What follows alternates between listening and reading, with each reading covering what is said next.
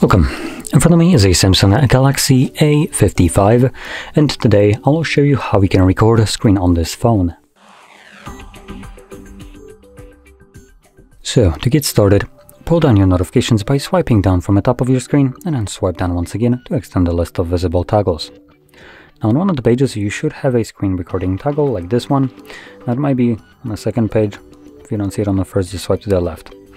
Anyway, once you see this toggle, you can simply tap on it. It will bring up this pop-up right here, letting you choose what kind of sound will be recorded. By default it selects media, but you can change it to not record anything or record media and mic. Though with the last option I do recommend using headphones for that, as if you don't, when the device is recording sound, it might record, or it will record the sound from a device that it's being made internally, the system, whatever, for instance, music is playing, and then once it comes onto speakers, the microphone will pick it up for the second time, which will create an unwanted echo effect. And below that we have show taps and touches, which I will enable just so you can see how that looks like, as it might be distracting for instance, gameplay purposes. Anyway, let's start recording now. It does have a countdown, which we can skip. And here we have a bunch of different toggles, which you can just mess around with. And the camera. We can also pause the recording. And let's see if there is a specific application here.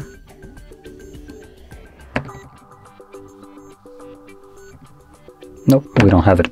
So in any case, I'm going to stop the recording by clicking the square, which will automatically get saved to your photos or gallery application, whichever we have here.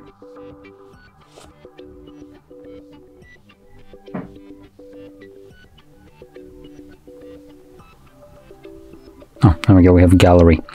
So let's open it up. And in here we can navigate to albums, and we should have it's going to be visible under recent. So that's the screen recording, but I do want to see if we can find it somewhere else. Yikes, unfortunately it looks like we can't. So, I'm pointing that out because it will make it very difficult to locate your screen recordings later on. If it's visible under recent, that's not very helpful. And under pictures, obviously, if you want to find something down the line, you'll just need to scroll through just endless amount of content that you have just saved to your phone, which obviously might make it much more difficult to find the one thing that you're looking for. The reason I'm pointing that out is because other devices do create a specific album called screenshots or screen recordings for this specific purpose. Samsung apparently is not one of those. In any case, I'm going to now play it back. Now, while it's playing back, I'm going to talk about one very important thing which I wasn't able to showcase here, which is the reason I was looking for Netflix is because Netflix is one of those applications that comes pre-installed with a bunch of devices and has control over your phone or any kind of like smartphone that you can't really take away from it.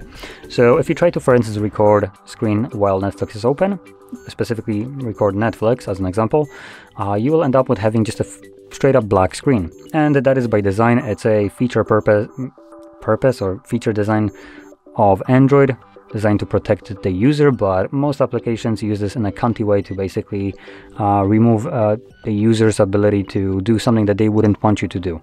And there's nothing you can do about it. So just to explain this, the feature to block screen recorders is a good thing because, as an example, if you are, for instance, using your bank application and you decided to punch in your PIN and you have some malware that is basically spying on you right now, that malware with this kind of feature will not be able to see your bank application because they do utilize that as well. So it will just get a straight up black screen. But let's be honest, Netflix doesn't even come close to bank applications, and therefore it should not have any kind of reason to use this. And as a user, you don't have any kind of control over that. So once an application uses it, that's it. Basically, they show you middle finger and say, have fun. So yeah. And that being said, this also extends to screenshots as well. But anyway, with that being said, hopefully you found this video helpful, and if you did, don't forget to hit like, subscribe, and thanks for watching.